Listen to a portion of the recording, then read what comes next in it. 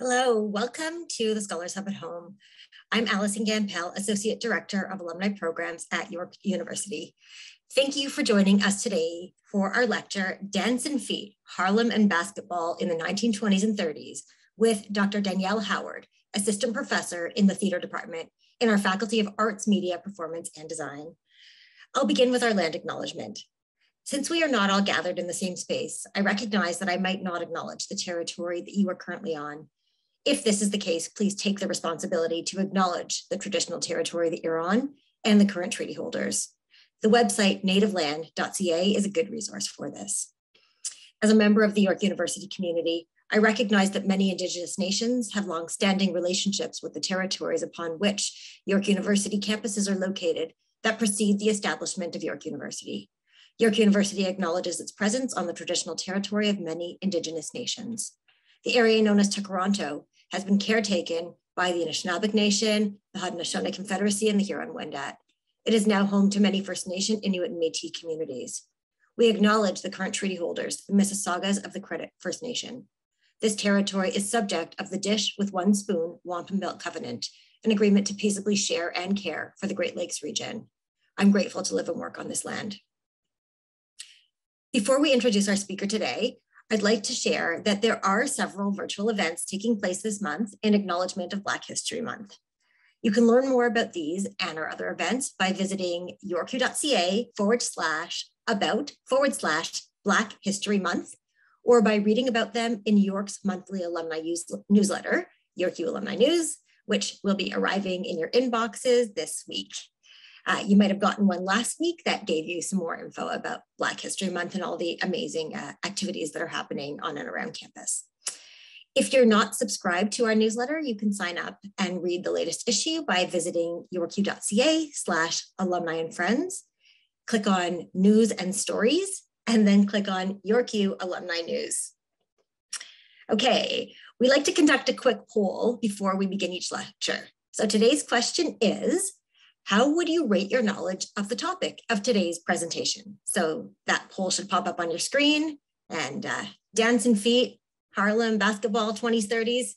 How much do you know about it? Let us know.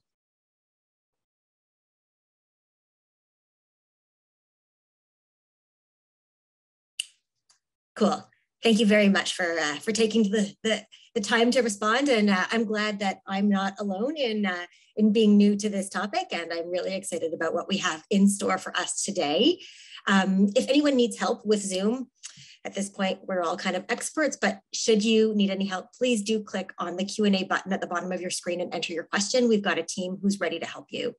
That same Q&A button is useful if you want to submit any questions for our speaker, and they will answer it during the Q&A period that will follow the presentation. Please note that all of your questions and comments are visible to our panelists and our staff who are working behind the scenes, so please keep your comments relevant and respectful. So on to today's talk, we are featuring Dr. Danielle Howard. Dr. Howard serves as Assistant Professor in the Department of Theater here at York. She holds a PhD in Theater and Performance Studies from UCLA and writes at the intersections of race, gender, performance, visual, and sonic culture. She is currently working on a monograph titled Making Moves, Race, Basketball, and Embodied Resistance that spans the 20th and 21st centuries. We are so pleased that she could join us today. Welcome, Dr. Howard. Thank you. I'm glad to be here. And today I'm going to be taking you all on a quick journey to the 1920s and 1930s. Shall we begin? We shall. Imagine the ballroom and casino, the home of the New York Renaissance basketball team. A long, tall sign sticks out from the red brick building. There is a bar inside, and the large dance floor on the second story has a reflecting glass ball hanging right down over the middle. This place is the most famous ballroom in Harlem, at one time more popular for big name society dances than the Savoy Ballroom on Lenox Avenue. The lighting scheme spotlights the well-respected band leader Vernon Andrade and his orchestra on a spacious, decorated stage playing a swing tune that has folks on the floor dancing the Lindy Hop, a combination of improvisations, breakaways, swing outs, and the Charleston's instantly recognizable syncopated 2-beat pattern. Their feet, 1 foot at a time, leap off the floor in swift staccato steps, in conversation with vigorous sound steadied by the percussive pulse of the drummer Jimmy Parker, who was also a professional boxer at the time.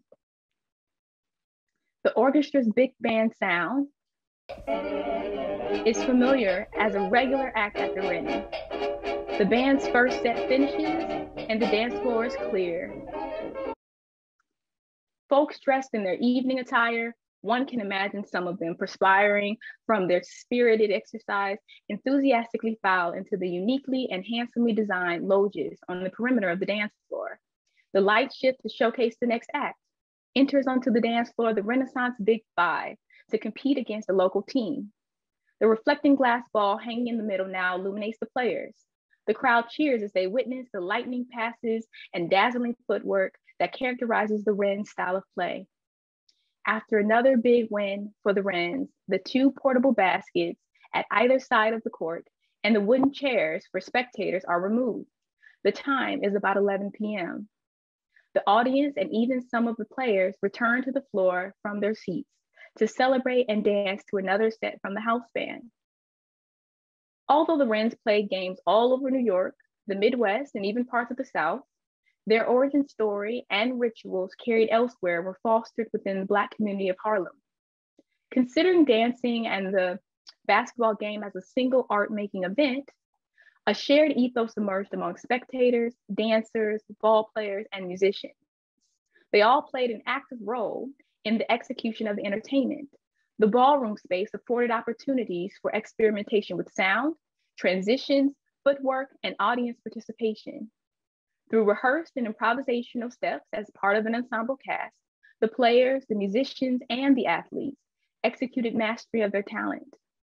The basketball game itself is one act or layer within the entire evening performance that actually began when the lights were dimmed and the music started to play. Today's presentation, titled Dancin' Feet, Harlem and Basketball in the 1920s through 1930s, offers a revision of what dancing might mean in the context of Harlem, basketball, and rituals of Black performance during the early 20th century. In basketball, the dribble or the act of dribbling is when a player performs a controlled dispossession and repossession of the ball. The player appears to intentionally fumble or drop the ball away from themselves in order to escape the defenders as they travel toward their team's basket.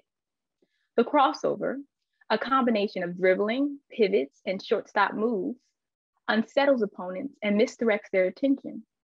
Crossovers require an opposing force and use subversive tactics and impeccable footwork to disrupt the opponent's trajectory and gaze. The act is rehearsed, yet ephemeral and improvisational, making it a rich phenomenon of inquiry and a risky move towards power. I am interested in the fiery and delectable shapes. This is quoting cultural theorist Fred Moulton's description of Cecil Taylor's improvisatory jazz. And I'm interested in the basketball moves here, like the crossover that particular basketball players create with their hands and feet. These moves, performed by Black basketball players, generate ruptures or breaks within both the structure of basketball game and by extension, the structure of oppression incurred by the racism players experience on and off the court. Many of us may have heard of instances in which the elite world of sports valorizes Black athletes while also attempting to exploit them. There are several recent and historical examples of this, which include Simone Biles, the most decorated American gymnast of all time, withdrawing from the 2020 Summer Olympic Finals that occurred in 2021 for mental health reasons, and American radio host of the Charlie Kirk Show calling her a selfish sociopath and a shame to the country on his podcast of the same name. Or Fox News commentator Laura Ingraham commanding NBA basketball player LeBron James in 2018 to shut up and dribble on national TV. And NFL quarterback Colin Kaepernick filing a lawsuit against the NFL, claiming he was being blackballed from joining another team as a result of his political statements on the field. One of Kaepernick's political statements was the act of kneeling during the national anthem in 2016 as a protest to the police brutality against Black Americans after the police shootings of Terrence Crutcher and Keith Lamont Scott in September of that year. From January to August 2020, police officers murdered 164 unarmed Black men and women. Many of their cases remain under investigation. And many Black people continue to be the victims of violence and police brutality. I situate my research within the perpetual dismissal of Black life, and as York professor Christina Sharp puts in her book, In the Wake on Blackness and Being, the precarities of the ongoing disasters of the rupture of chattel slavery. Simone Biles, LeBron James, and Colin Kaepernick in these instances, as well as many other professional Black athletes, are interpolated into an ideological apparatus that attempts to reinforce the boundaries in which professional Black athletes are to remain. My current research aims to unearth how these boundaries are transgressed through movement within and outside of sporting contests. My research has become even more urgent in the past 2 years as sports players have performed their activism on the court in ever more performative and direct ways. Examining sport as performance is of undervalued importance. As an interdisciplinary endeavor, my research combines contemporary theories and methodologies in theater and performance studies with Black studies, media studies, and sports studies. Now, you might be wondering, why focus on basketball as opposed to another sport? Some basketball fans out there might interject, why not basketball? Their tone indicating their undying affection for the sport.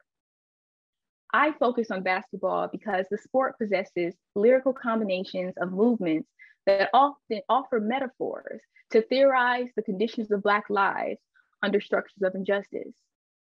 Also, Black bodies primarily constitute professional basketball team rosters, and popular representations of basketball often portray racialized bodies in urban communities.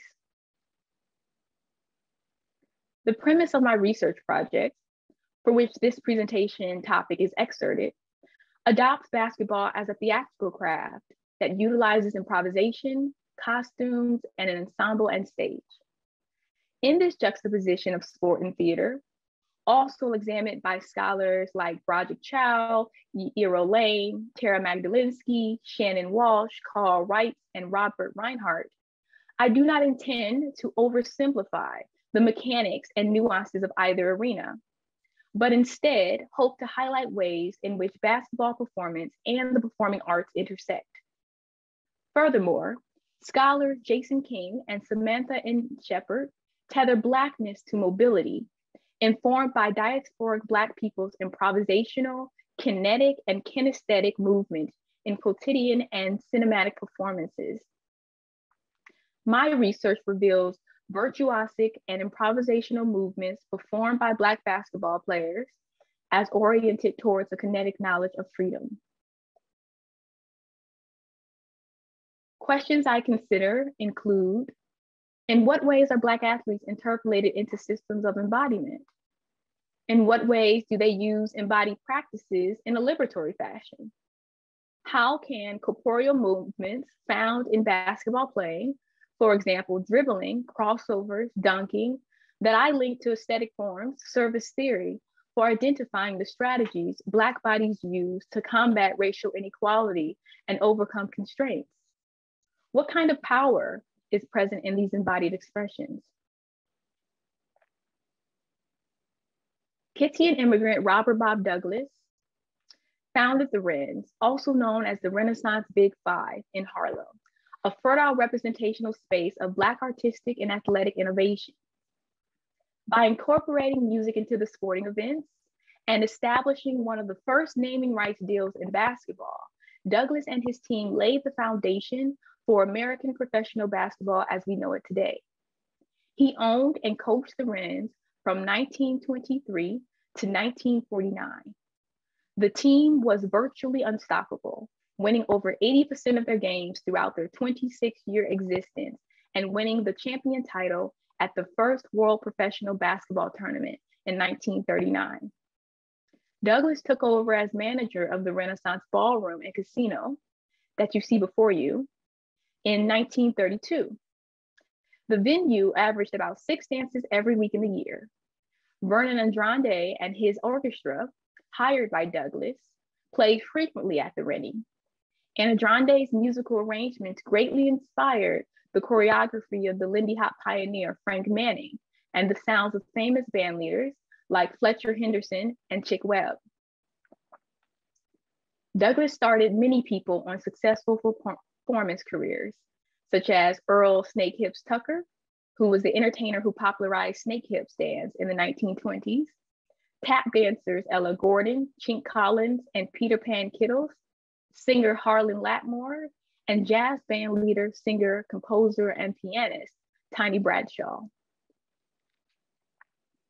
Theatrical jazz, a performance genre theorized by artist and scholar Omiyosun Juni L. Jones, was being embodied in the most unlikely space, the dance floor / basketball court / music stage of the Rennie. This theatrical jazz aesthetic, Jones articulates, leans heavily on elements of jazz, including ensemble and individual virtuosity, improvisation, polyrhythms, the bridge, and the break. It also references the modern dance idioms, the blues sensibilities, the performance art antecedents, and the ancestral calling. Methexis, or group sharing, is achieved in practices of theatrical jazz because the knowledge is transferred through apprenticeship and genuine relationships between artists that create communities around art making, grounded in Black diasporic spirituality, aesthetics, and values. The interconnection between African-derived spiritual practices and jazz in theatrical art making has roots in generations of community artists. These artists seek to engage the mind, body, and spirit in notions of Black theater, grounded in ritual practice and the centrality of the collective. The intermingling of musical artists, dancers, athletes transformed the Rennie into a creative space for young people to identify their individual virtuosity and hone it within the concentric circles of methexis. That included the basketball team, the band, and the audience members from the Black community in Harlem. Journalist Dewey Roscoe Jones of the Chicago Defender wrote in 1932, "Harlem is a state of mind. People there have achieved social equality, yet there is a dance hall at 125th Street where the brother is still just a part of the outside scenery. Harlemites live in palaces on Sugar Hill and in hovels in the jungles. Harlem is heaven and it is hell, depending on the way you look at it." Moreover, Langston Hughes prefaces the unpredictable shifts of Harlem within his book-length poem called A Montage of a Dream Deferred.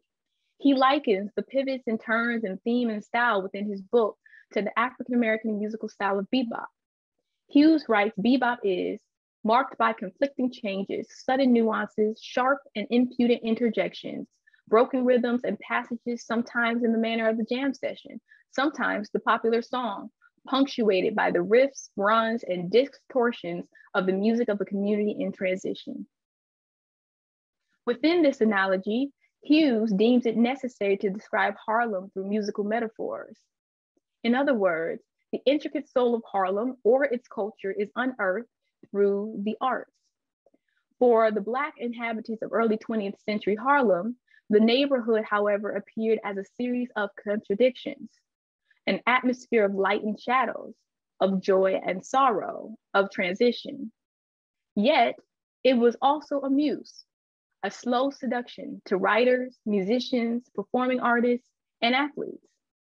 Despite other professional Black basketball teams briefly existing in cities such as Philadelphia, Pittsburgh, Cleveland, and Chicago, the Renaissance Big Five was set apart by not only their premier skills and exceptional record, but also the city that they lived in. If you've ever been to a basketball game, we all easily hear the cheers of the fans, the bouncing of the ball, and the scuffed sounds of the players' feet as they shuffle, pivot, go, and stop abruptly. Like Langston Hughes' musically inspired poem, the pivots and the turns the Wrens performed are linked to larger African-American aesthetic structures. Former Wrens player John Isaacs declared, "Your feet have to dance. You can't play ball if you don't have dancing feet. And if you have bad feet, you're not going anywhere." Isaacs marries dancing and playing basketball in order to underscore that they are two sides of the same coin. Not only does he articulate what he perceives as fundamental to the game of basketball, but he also alludes to the cultural conditions from which this convergence emerged. His statement indicates a keen awareness of his own feet and the feet of basketball players generally. He indicates, perhaps from realization, that feet have to dance. They have to commit to rhythm and stylized motions, either rehearsed or improvised. Feet are very important to dancers and athletes. Feet ground the body, providing security and a launching pad for fast and furious or light and airborne movement. Dancing feet are ones always in preparation and anticipation of the next move. Tap, put simply, is an interplay of rhythms and amplification of sound by the feet.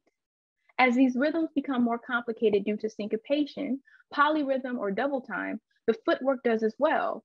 Contemporary tap dancer Savion Glover says, "It's like his feet are the drums and his shoes are the sticks."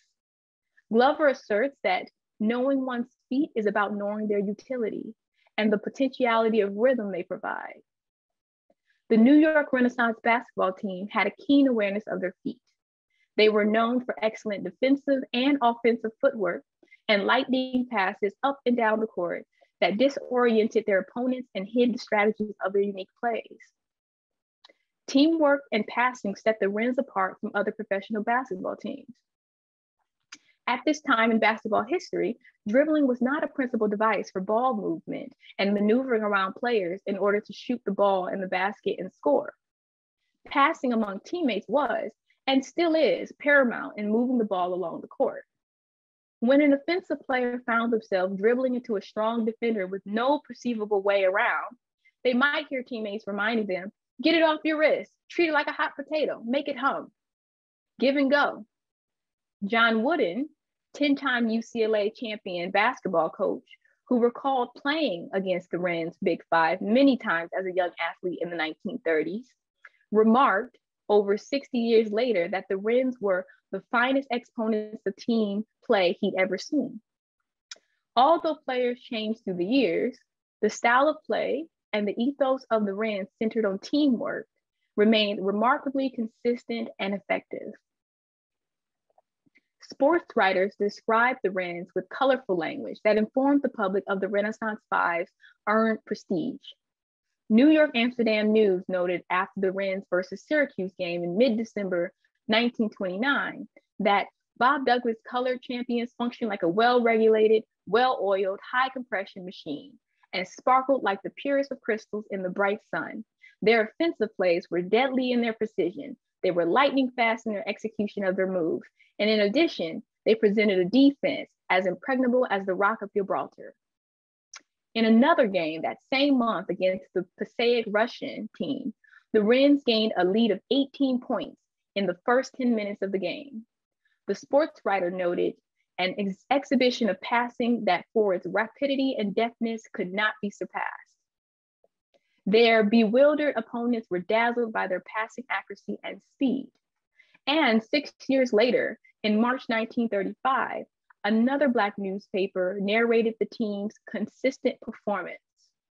The Wrens brought their fans to their feet time and time again, with Tarzan Cooper ably playing his famous role as pivot man down near the foul line. The ball was whipped into him with bullet-like speed and shot back like a vulcanized boomerang. It appears as if the Wrens were hurling golf balls against a concrete wall, with the towering of Tarzan playing the part of the wall and the ball bouncing back with the speed of a bullet. The Wrens' performance on the basketball court carried a particular lexicon that was consistently present within early 20th century newspaper articles. The Wrens' overall performance can be perceived two ways. On the first level, words like precise, deft, and machine emphasize both the intellectual and practical activity involved in ball play, perfected through observation, practice, and experimentation. On the second level, metaphoric phrases that include the words sparkled, dazzling, deadly, vulcanized, and lightning evoke a godlike, Herculean symbology that accentuates the aesthetic nature of the wren's execution. While the wrens exhibited the rarest artistry of the courts, the Harlem Globetrotters, who were just as successful in terms of wins, perpetuated trite stereotypes of Black males that circulated in early 20th century performances of Black-based minstrelsy. Abe Saperstein, a Jewish businessman, organized the Globetrotters from Chicago's Savoy 5 team in 1927.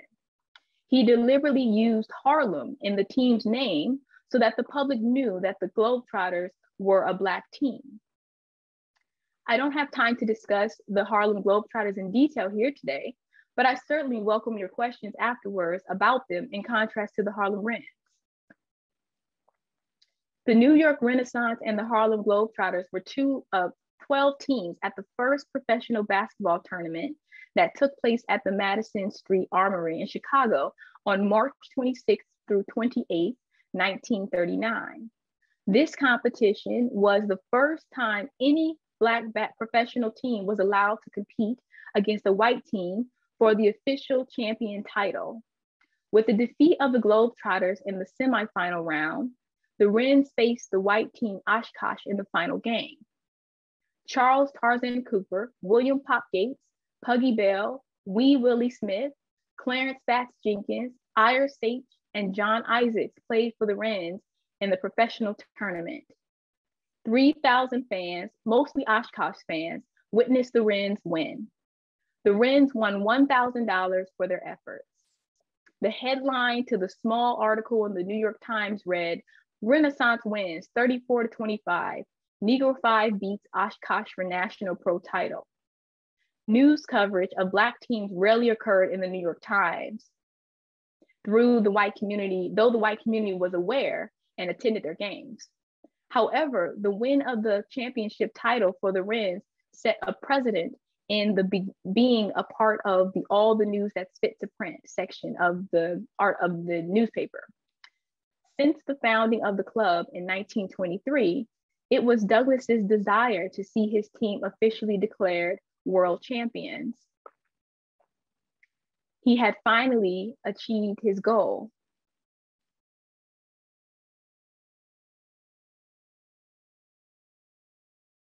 Despite the Wrens never being selected for their country's leading professional basketball team, the NBA, they obtained legitimacy in the eyes of their Black and white opponents during the Jim Crow era of the 1920s and 1930s through their movement on the court. Bob Douglas was the first individual of African descent to be inducted into the Naismith Memorial Basketball Hall of Fame in 1972 before his death in 1979. The New York Renaissance team's place of origin in a Harlem ballroom, as well as their proximity to the sophisticated and experimental nature of jazz tradition, inspired their style of play and consecutive victories. Their spectacular presence on the court and Douglas's perseverance and business savviness pushed back against negative representations of African Americans. The first professional Black basketball team of this caliber, owned by a Black man, paved the way for basketball's rising popularity in the United States and around the world. Through an unlikely source, basketball made visible the portrayal of Black men as excellent athletes, adept entrepreneurs, and social pioneers. The legacy of Robert Douglas and his team lives on today through the moves and muscle memory of elite Black athletes who resist the status quo and persevere towards racial equality. Thank you.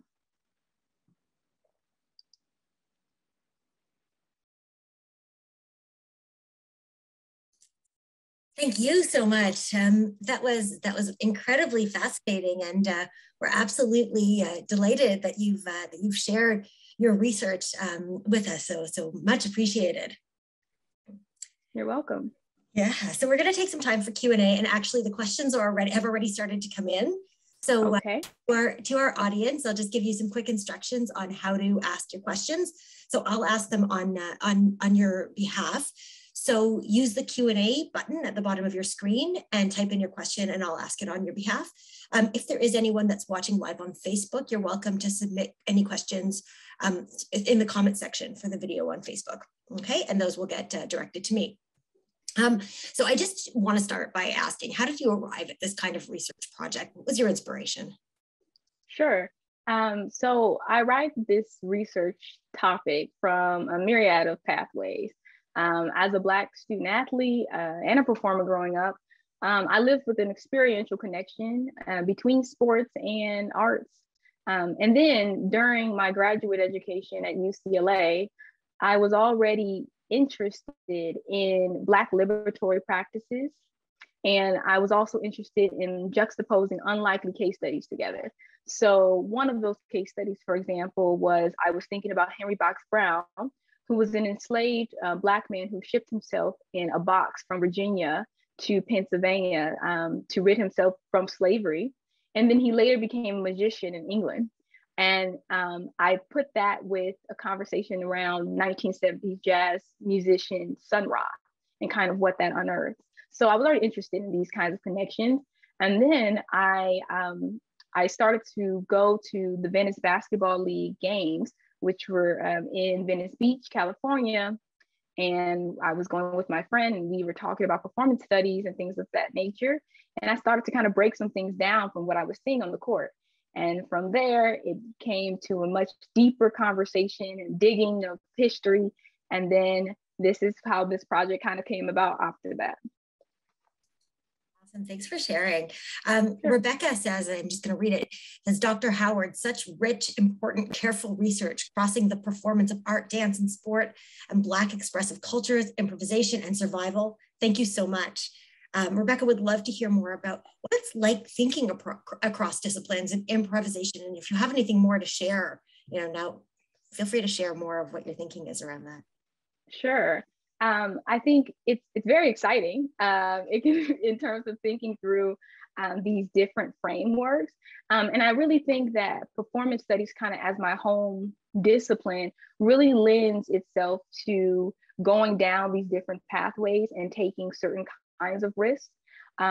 Now, given that I ground a lot of my work in improvisation through the jazz tradition and the fact that jazz was actually happening within these ballrooms, it's actually an easier connection to be made between what was happening in terms of the jazz aesthetic there and basketball.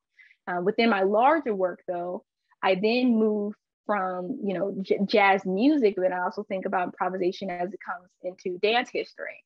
And I do think that from that experiential knowledge and kind of liking to dip my hand in these different disciplines, putting those things all together becomes a really necessary experience, that they're not as separated in boundaries as sometimes they are articulated to us within the academy.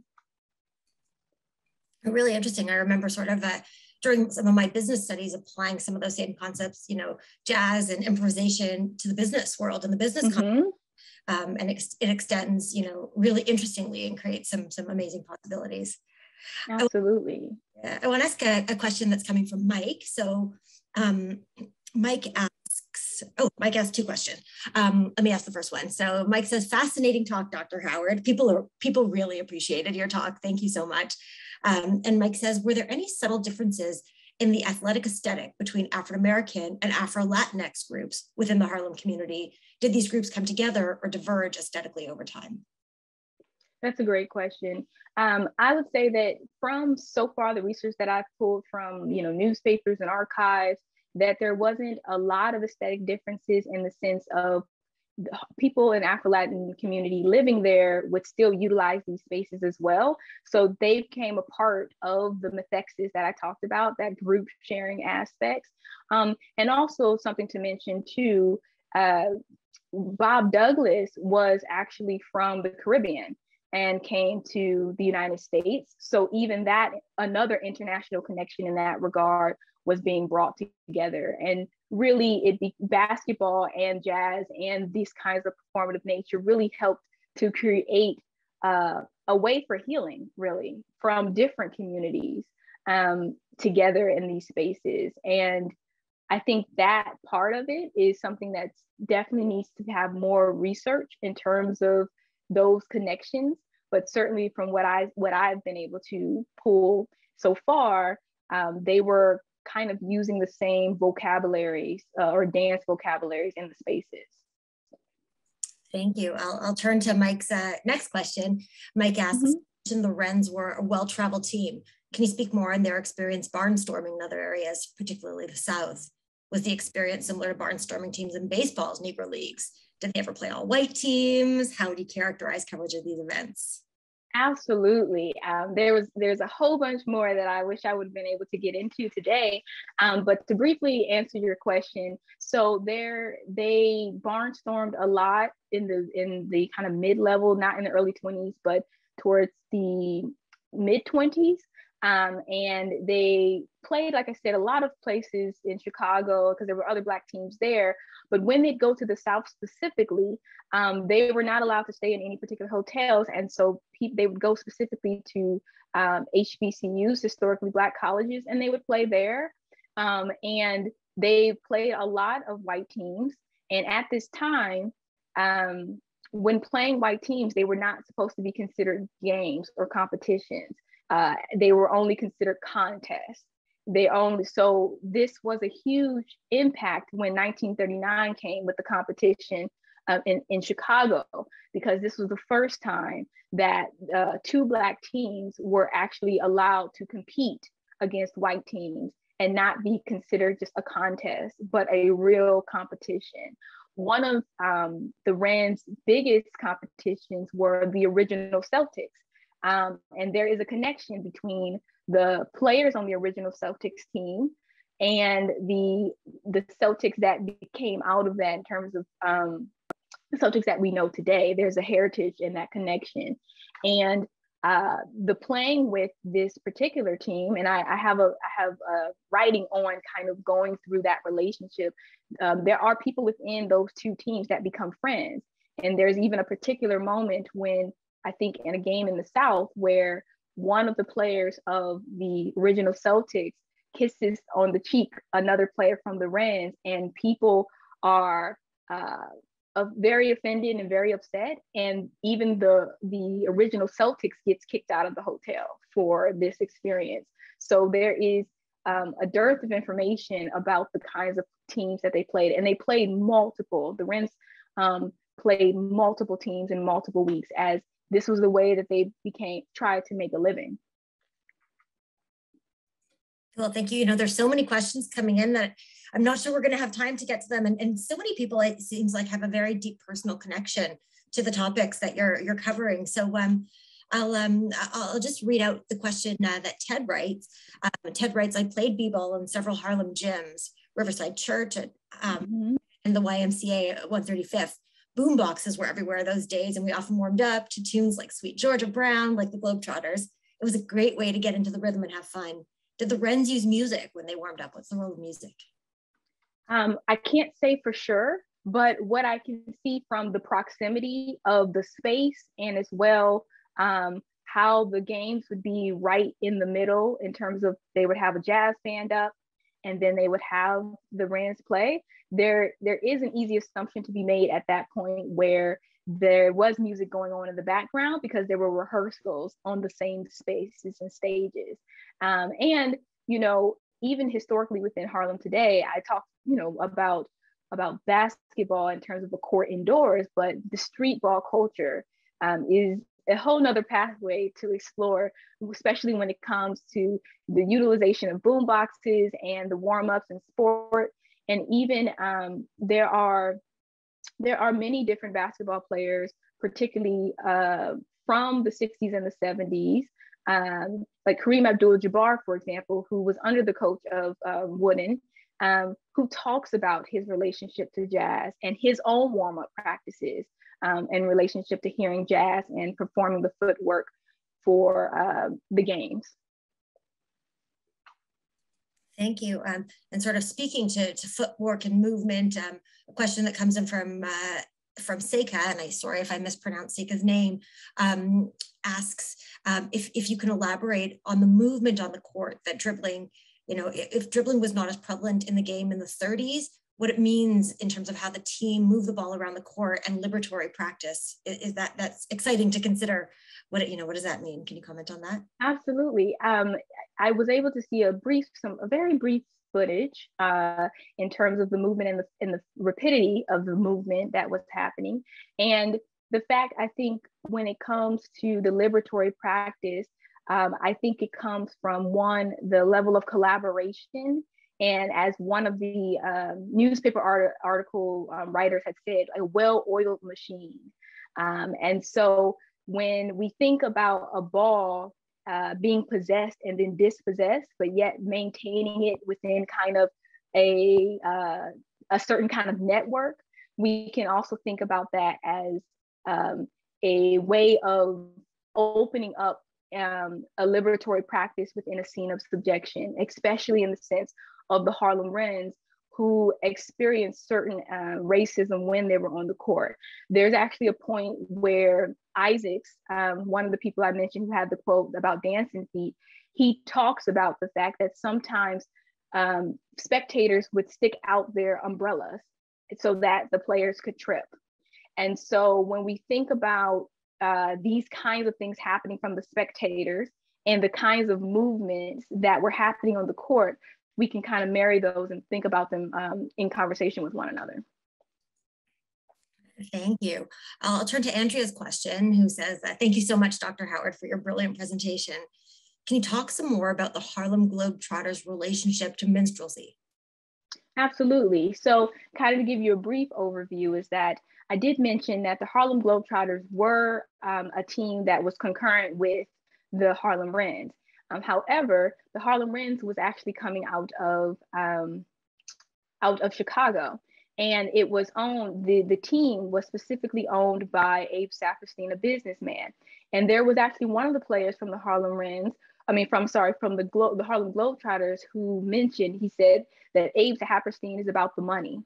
And so often what would happen in this connection to Black minstrelsy is that instead of playing the sport of basketball in a way that honored or elevated the Harlem community, the Harlem Globetrotters were really attempting to gallivant around as these Black characters who would create comic shows, who would present themselves in certain aspects as clownish in order to put people in the seats, as well as present themselves as connected to Harlem. And so the minstrelsy not only comes from the actual performances within the court, but also the relationship between that team, who was not from Harlem and did not have the sentiment of Harlem, calling themselves the Harlem Renaissance, and performing as if they were creating caricatures, if you will, of the Harlem sentiments and the Harlem sensibilities. Okay, thank you for that. So I'll turn back to actually the first question that was asked, and David asked the question probably from and entered it just early on in the conversation when you were talking about Renaissance in those times. And David asks, are those elements of Renaissance still as relevant today as they were back then? I would say they very much are. You know, the Harlem Renaissance team itself was disbanded right kind of before the consolidation of the National Basketball League, so which began in, I think, 1949. So because of that, they were not kind of into the legacy that the National Basketball League has. But in terms of these liberatory practices when under scenes of subjection is very much, as I said kind of at the end of my talk, that argues within the muscle memory of different athletes. For example, specifically looking at the 1960 civil rights movement in the United States and the myriad of athletes that came out of that space, and how that those connections, for example, really did help usher into even today when we're looking at different athletes refuse certain pressures that are being put on them as a result of their athleticism. And so even though the Renaissance basketball team is not still around today, I argue that the history of the Renaissance basketball team and the embodied knowledge that came from those players that has been passed down through the actual rehearsal or the practice of basketball in this sphere within the United States context is still living and still important for our understanding today. Thank you. So that just about wraps up our time together today. So I wonder if you have any last thoughts. Certainly, this is just it's careening the tip of the iceberg of the amazing research that you're doing, and we're really, really happy that you've taken the time to share it with us. Do you have any other sort of comments or thoughts to add about really how you think Black performance conveys the significance of Black history? And we're at the start of Black History Month. Any thoughts you want to share before we conclude today's event? Sure. Just briefly, I will say that in terms of Black performance, I've kind of entered this large understanding, right, from the space of liberatory practices and forms of resistance. And one thing that's very important to my research is arguing how really in Black performance, it's imperative to have aspects of resistance. It's imperative to improvise through constraints. And so that aspect really speaks to the significance of Black history in that for many reasons, but particularly for anyone interested in Black history to realize not only how it connects to United States history in terms and also connects to civil rights, but for any of those who feel, who have experienced oppression in their respective countries can look to Black performance, not just as an aesthetic, but as the beginning of an analytical practice in thinking through how to resist and create a world that we all want to live in. Thank you so much. So you're welcome. Certainly on behalf of the Alumni Engagement Team and the Division of Advancement, we are so grateful that you've taken this time, you volunteered your time to share with our wider community the research that you're doing. I'll just read 2 notes of thanks that have come in from our community. Andrew said, well done, very informative, thanks for doing this. And Mike said, can't wait to read your monograph, Dr. Howard. Thank you for your responses. You've so thoughtfully responded to the myriad of questions and exposed us to a really interesting intersection of thinking. So thank you so much for your work and for spending this time with us. Thank you. Okay. So you can turn off your video now, Dr. Howard, and I'll just wrap up our event today. To friends who are with us virtually, if you would like to share today's session with family, with friends, colleagues, it will be posted shortly on our YouTube page, youtube.com/YorkU alumni.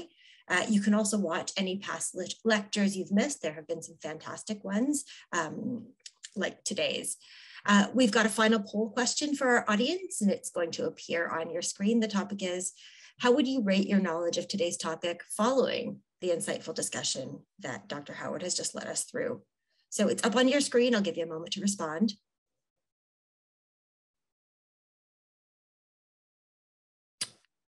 Fantastic. Thank you all so much for responding, and thank you for your participation. Scholars Hub will return next Wednesday, February 6th, with Professor Shao, who's an Associate Professor of Organization Studies, with her very timely session titled Reactions to COVID-19 News Overload and Its Impact on Work. Following that, the next session will be on March 2nd with guest speaker Johnny Runtasanatham, I hope I pronounced that properly, who is the Canada Research Chair in Supply Chain Management and a Professor of Operations Management and Information Systems at the Schulich School of Business. And his presentation is titled Managing for Severe Supply Disruptions, Top Research-Based Tips. You can register for upcoming Scholars Hub sessions at yorku.ca/alumni and friends, as well as keep up to date on all of the work that we're doing with and for our alumni community. Again, thank you all for being here with us today. Thank you again, Professor Howard. And it started to snow outside, so be safe, be well, and see you next time. Bye-bye.